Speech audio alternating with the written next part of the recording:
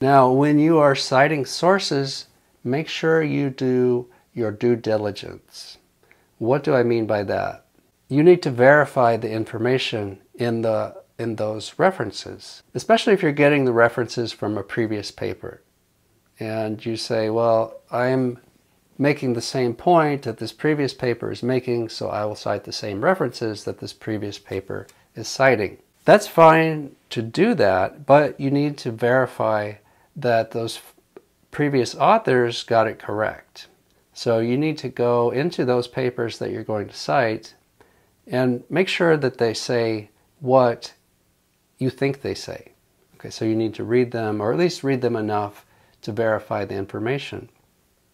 Because the accuracy of the references is your responsibility as the author. You also need to make sure that your paper's reference list at the end of the paper matches up with the in-text citations. And so when I first started writing papers, I didn't use the reference managing software, and I had to do that manually. So I had to print my reference list and print my paper and trace through the paper, and every time there was a citation I needed to go to the reference list and make sure that they were accurate with each other, that all of the references were accounted for, none were missing.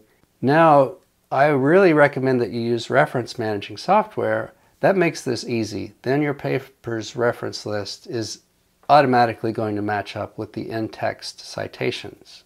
Also, make sure that the references are showing up in the list in the correct format.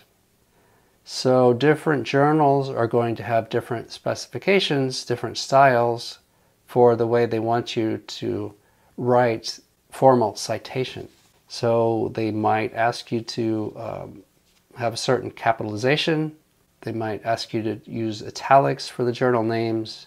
They might want you to abbreviate the journal names or not abbreviate the journal names. So again, if you are using reference managing software, this is very easy because you tell the software which journal you're going to submit to, and it automatically formats all the references. However, be aware that when you import references from databases like Google Scholar or Web of Science, there might be errors in the format that you need to correct. And you need to correct those in your database, not in your Word file. If you correct them in your Word file, the next time it syncs with your reference managing software, it's going to revert back to the information that's in the reference managing software's database, and it will overwrite all the changes you made in Word. Where are you going to be putting references in your paper? This table shows you where they're going to go.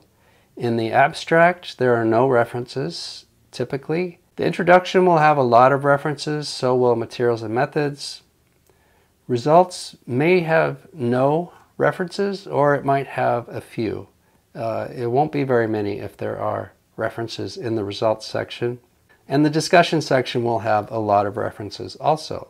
Where do you drop the in-text citation within your sentences? What I recommend you do is to go and look at the papers that you're reading and see how they do it. There are natural places where you would want to drop the references. Sometimes it's in the middle of the sentence. It's not always at the end of the sentence, so be aware of that. You might have a sentence that is a compound sentence with different phrases that need citations for each of those phrases. And so you might drop the references before you get to the end of the sentence. So get a feel for how it's done in your field. Now, I already mentioned reference format and that it differs by journal.